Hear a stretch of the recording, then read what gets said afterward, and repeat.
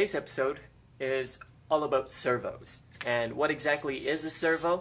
Well, it's one of these magical little devices, and it's used in such cool applications like remote control vehicles, and of course, robots. Often a servo is going to look like this guy here, your standard hobby RC servo, and what it is basically is a robot muscle. And here's how these little black plastic boxes do all of that.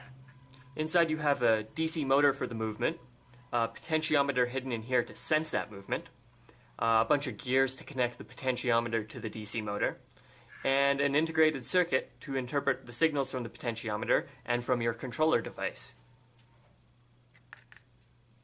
So, how does one go about controlling one of these spectacular little devices? Well, it's something called pulse width modulation, or PWM for short. And what exactly is PWM? Well, it has everything to do with the width of a square wave voltage pulse. These pulses come every 20 milliseconds, or at a frequency of 50 Hz, and it's the width of these pulses that determines the angular position of the shaft of the servo. A width of 1 millisecond will correspond to a motor shaft position of 0 degrees, while a width of 2 milliseconds will correspond to a motor shaft position of whatever the maximum extent of the servo motor is.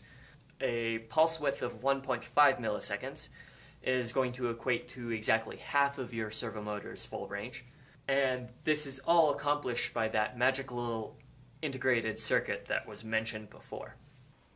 It's also important to send these PWM signals to the servos at the right frequency and with the right width. To accomplish this, you need a controller. So in this case we have a Fidget's Advanced Servo 8-motor controller. Of course, not all servos are going to look like this guy. We've had this one sitting here all along. What this is a linear actuator. It takes the rotational motion of the motor and using a screw thread converts it into a linear motion.